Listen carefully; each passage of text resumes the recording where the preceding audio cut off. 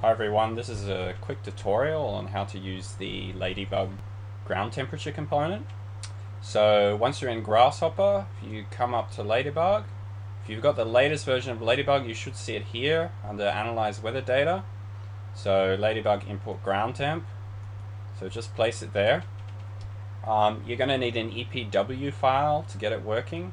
So just come up here. Connect that, then you can search for all these components using this, but often I just go up to the top, so you can see here.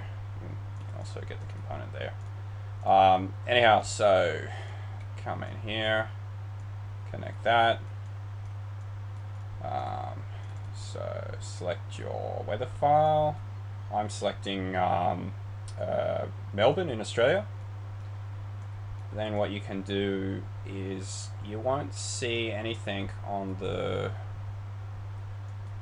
Rhino screen yet, but you have two options here. You can visualize the data by season, and you'll see that there. This is by season, so you've actually got 4 curves. In order to get color on these curves, you actually have to connect the Grasshopper custom preview to like so. So you've got to connect the curve colors to S, and then the profile curves to G, and take your mouse off that. If you hold it down, there'll be no colors, but if you take your if you don't select it, then you've got colors. So as you can see, this is I'll just make that a bit larger. So as you can see, this is by season. So Melbourne, Australia, you've got the ground temperature there. This is the depth below ground.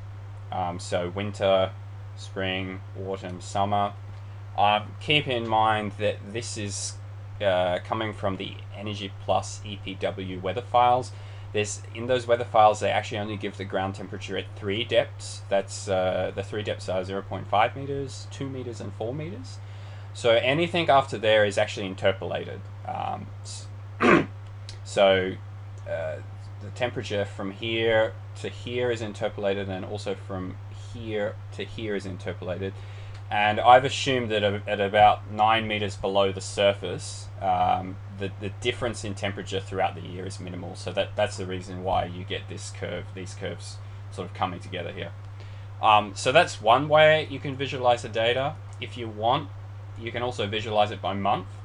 So as you can see here, this is by month.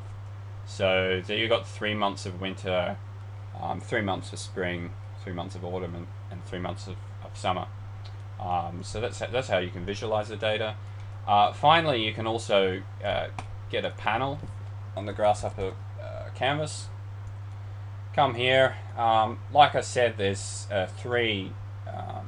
The data in the EPW weather files is at 3 different depths, so you've got 3 different outputs from there because of that. So if you see this, you've got the ground temperature data displayed on the Grasshopper panel. So this is the ground temperature depth at 0.5. That's the first output. It's in degrees centigrade. It's monthly. It's from the 1st of January to the 31st of December, so throughout the whole year. Those are your 12 months of the year. That's the same. This is the ground temperature data at 2 meters below the surface. This is the ground temperature data at 4 meters below the surface.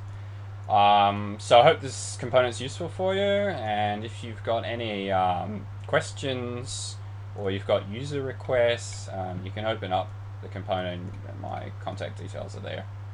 So thanks for watching. Have fun with it.